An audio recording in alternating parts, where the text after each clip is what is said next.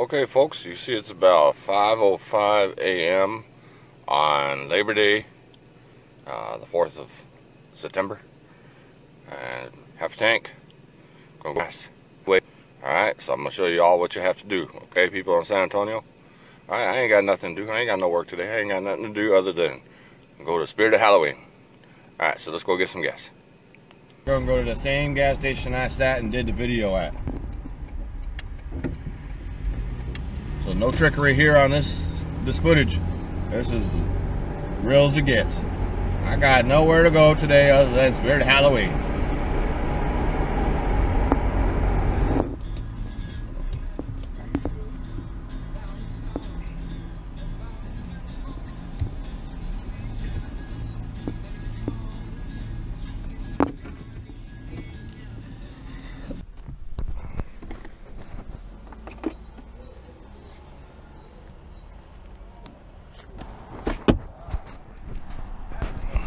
Still recording, huh?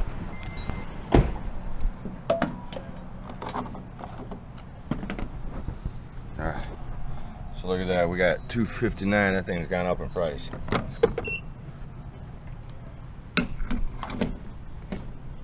Let's see if there's some price gouging. Hold on, let's get this bad boy started here. Okay.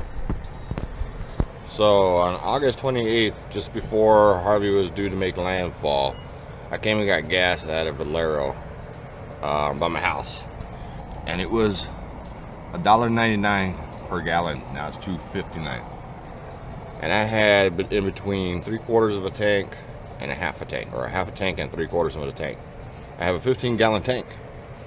Okay, this ended up showing 13 gallons and $25. Okay. I think they was price gouging. My wife, I told her to fill up too. She has a 10-gallon tank and spent $20, and she was at a half tank. Folks, the best advice I can give you: use a half a tank and consider that empty. You always have a half a tank of gas with you if you consider half a tank being empty. But here we are, we're filling up. I'm at a half tank, so gallons I should be right about now. I'll give them 9 gallons. Okay, so anything past that is price gouging to me, I think.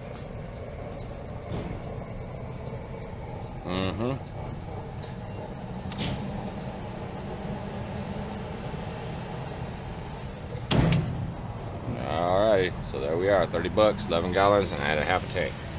Alright, so this is Brown SpookYouLaterz. Learn from this, folks. Alright.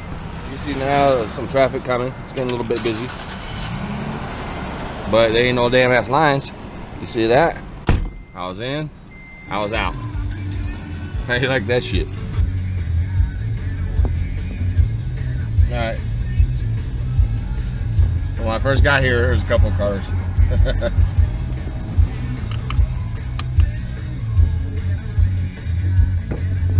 But some people are smart. Smart people get up at 5 o'clock in the morning, come and get gas. You dumb fuckers want to sit in the hot ass sun all motherfucking day, bitch, get frustrated, y'all stupid. Okay, you see how easy that was, San Antonio? Get your fat fucking asses the fuck up out of bed and come and get fucking gas early in the morning. Go home, take a nap.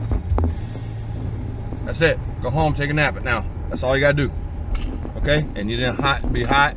You ain't running on fucking fumes and line, hoping that you get across the border, so to speak, so you're able to get gas. Because that would suck. I think it'd be funny as fuck, but if you was like that, waited all day in line, then all of a sudden you got up to the fucking gas pump and you was on fumes and they ran out of gas. That shit would be funny. I wouldn't feel sorry for you. Alright, so that's how to get gas on a Gas Crisis 101. Get up early. I could have got up at 3 o'clock. Been at the gas station at 4, 3:30. No lines. Got in there, got out. Alright, folks. This is Rant, SpookYouLaterz. Peace out. Alright, San Antonio. You see that? It took me less than 20 minutes. And most of that was probably drive time and talk time. Other than that, I ain't sitting my motherfucking ass in a hot ass sun waiting in line.